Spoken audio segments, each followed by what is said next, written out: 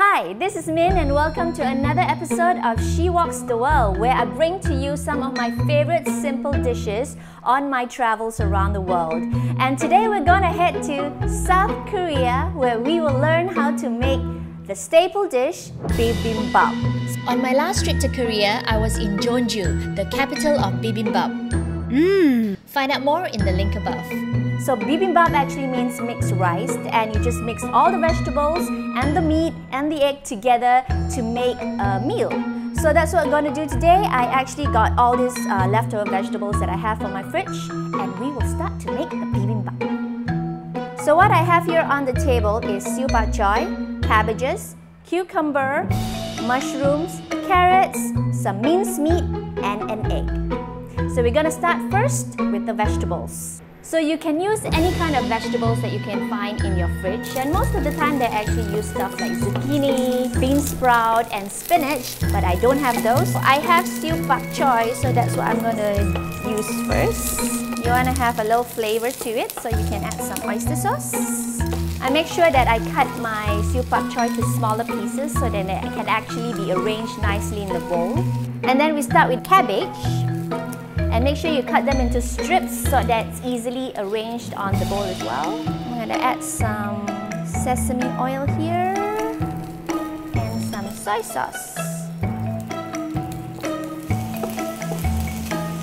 And then there's also the cucumber, but I'm going to have this raw. And then we'll go next with the mushrooms. Add a little bit of a sprinkle of salt, sesame oil. This is done.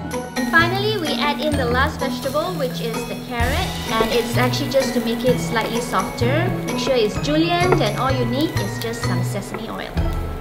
And now we head on to the main part of the ingredients of bibimbap, which is the meat. You can always put beef or chicken or pork. I'm going to put in minced meat. A little sprinkle of salt. You can put about 1 teaspoon or 1 tablespoon of sesame oil and soy sauce.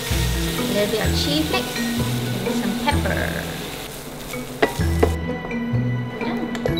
The final ingredient that goes on top of the bibimbap is the fried egg. That's it. Egg is ready.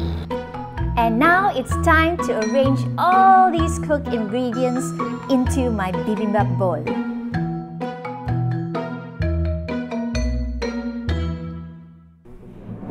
And there you go! Wow! My bowl of bibimbap.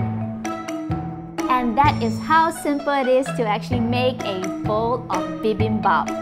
You can actually use any kind of vegetables, and most of the time the Koreans actually eat it with gochujang chili sauce, but because I don't have any, I'm going to make do with some soy sauce and a little drip of sesame oil.